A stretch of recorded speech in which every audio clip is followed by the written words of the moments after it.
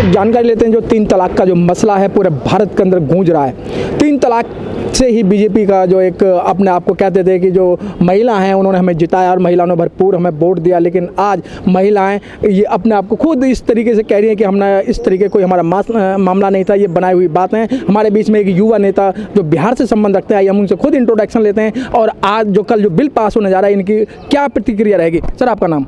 सज्जाद हुसैन अख्तर उर्फ नवाब अजीमाबादी। मैं बिहार स्टेट का यूथ प्रेसिडेंट हूँ, यानी कि जो मुस्लिम लीग का युवा संगठन है मुस्लिम यूथ लीग, मैं उसका यूथ प्रेसिडेंट हूँ। अभी जो आपने देखा ये हमारी ऑल ओवर इंडिया की जो मीटिंग चल रही है तलाक़ सलासा पर, और जो कल बिल पास होने की बात हो रही है बीजेपी की तरफ से, उसको ज़ोरदार तरीके से मुस्लिम लीग जो है अपोज़ कर रही है।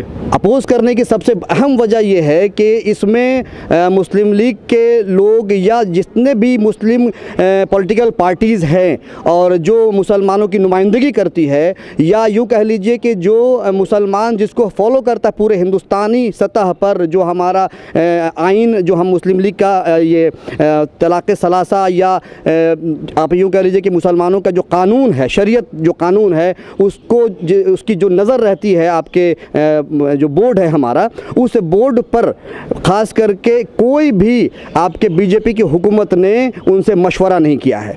और ये चोर दरवाजे से अपने बहुत सारी छुपी हुई चीज़, इनकी ऐसी चीज़ें हैं जो कि इस बिल में पीछे से आपको दिखाई देगा। और ख़ास करके महिलाओं के लिए, औरतों के लिए और मुस्लिम महिलाओं के लिए ये बिल्कुल मैंने घृणित साजिश के तहत इन लोगों ने इस तरह का एक बिल बनाया है जो हिंदुस्तानी मुसलमान और उनकी महिलाओं को नुकसान पहुंचाने वाला है आगे आने वाले भविष्य में। लेकिन सर ये भारत को तो धर्मनिरपेक्ष राज्य कहा जाता है और फिर ये 3 तलाक का और ये धर्म पे ऐसे इस तरीके का अटैक हो रहा है, इसका क्या ये मतलब है? देखिए, भारत कॉन्स्टिट्यूशन में हमें राइट है कि हमारा जो संविधान जो हमें राइट देता है कि आप अपने मज़हब की तरफ, जब मुसलमान किसी के धर्म पर मुदाखलत नहीं करता है तो फिर मेरे धर्म पर मुदाखलत क्यों? जी, मुसलमान को ये एकदम पहले ही हमने हिंदुस्तान को चुना है जनाब। पाकिस्तान का जो बंटवारा हुआ, आपने हिंदुस्तान को चुना या भारत को चुना? ये एक बड़ी विडंबना वाली बात है कि हिंदुस्तान की बात करते हैं हम, हिंदुओं के उसकी बात करते हैं, और एक तरफ हम भारत की बात करते हैं। आपने हिंदुस्तान को चुना या भारत को चुना है? बहुत बढ़िया सवाल आपने कहा है कि ये जो है भारत और हिंदुस्तान, अगर भारत को अगर हम कह दें कि भारत से भारत है तो उसको भी मुसलमान एक जो है अपने कांधे से कांधा मिलाकर के हिंदुओं के साथ चलने का काम कर रहा है। और उस वक्त जब अंग्रेज़ों की हुकूमत थी जिसको इंडिया का नाम दिया गया, और आज है तो मुसलमान चाहे भारत हो चाहे इंडिया हो चाहे कोई भी मज़हब से लिया कोई भी नाम उसको दे दिया जाए, लेकिन मुसलमान जहाँ पर है, जिस मिट्टी में रहता है उसी की वफादारी कर करके रहेगा। और हमारे कानून में, हमारे इस्लाम के अंदर में, जो कुरान में भी यही हुक्म है कि हम जिस मिट्टी में रहें हम उसकी वफादारी करें। तो फिर हमारे ऊपर ये बार बार जुल्म क्यों हो रहा है? हमने हिंदुस्तान को चुना है, हमने इंडिया को चुना है, हमारे आबा व अजदाद जो पुराने लोग थे वो सब चले गए पाकिस्तान के अंदर में, और हम बाई चॉइस इंडियन है। हम हिंदुस्तान को चुनते हैं और चुन करके यहाँ पर रह रहे हैं, और ये साजिश के तहत हिंदुस्तानों को इस तरह से दबाया जा रहा है, मुसलमानों को दबाया जा रहा है। ये कहाँ का इंसाफ है? तलाक़ सलासा पर आपने जो स्टैंड लिया है, तलाक़ सलासा पर आपने औरतों को घेरा है, आप उनको नंगा करना चाहते हैं, ये आपकी साजिश है। आप मुसलमान औरतों को नंगा देखना चाहते हैं। अरे नरेंद्र मोदी जी, आप बताइए कि आपको मुसलमानों के महिलाओं से कैसे आपको इतना ज़्यादा हमदर्दी हो गया? आप अपनी बीवी से जाकर के हमदर्दी क्यों नहीं जताते हैं? आप अपनी बीवी से हमदर्दी जताते हैं? पूरा हिंदुस्तान देख रहा है इस वक्त। आपको शर्म नहीं आती है कि आप मुसलमानों को बार बार पिंच करते हैं? और आपके पार्टी के अंदर जितने भी लोग हैं वो जो है हमेशा मुसलमानों के ऊपर में उंगली उठाते रहते हैं। आपको शर्म आनी चाहिए। लेकिन सर भारतीय जनता पार्टी के अंदर शहनवाज हुसैन जी हैं और नकवी साहब हैं, उनका क्या मायना है? ये सर पिछलग्गू हैं, इनको हम मुसलमान नहीं कह सकते। ये एकदम ये मुसलमान है ही नहीं। हम मुसलमान शरीयत को मानता है, मुसलमान रसूलुल्लाह के बनाए हुए शरीयत को मानता है। जो आदमी शरीयत को नहीं मानता है वो मुसलमान नहीं है हमारे नज़र में।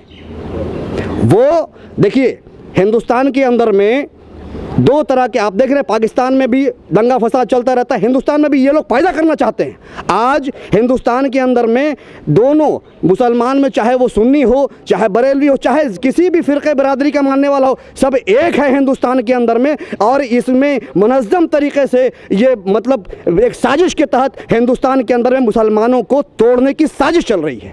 सर जब से बीजेपी लोग हैं, यही बीजेपी के जो लोग हैं, जो मुख्तार अब्बास नकवी हैं, और ये मुसलमान मुसलमान के हम कहते हैं कि मुसलमान का एक नाम होने के नाते ये मुसलमानों के साथ धोखाधड़ी कर रहे हैं और बीजेपी के जो माने इशारे पर चल रहे हैं।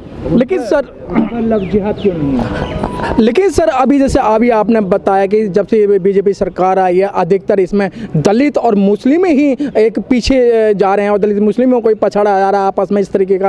अभी सहारनपुर के भी अंदर कांड हुआ तो उसमें भी दलितों को मारा गया और दलितों के घर जलाए गए। उसी तरीके से मोमडनों पे वार हो रहा है। जाहिर सी बात है कि देखिए आपका जो बीजेपी हुकूमत है उसके पास वो चूँकि एक पॉलिटिकल पार्टी है वो अटैक डायरेक्ट नहीं कर सकती है। वो अपने एक विंग से आरएसएस के थ्रू वो अटैक करवा रही है और ये आज से नहीं है। मुसलमानों, दलितों, पिछड़ों, इस तरह के जितने भी लोग हैं उनको जो अटैक हो रहा है ये बीजेपी वाले डायरेक्ट अटैक नहीं कर सकते हैं क्योंकि उनको तो सत्ता में बने रहना है।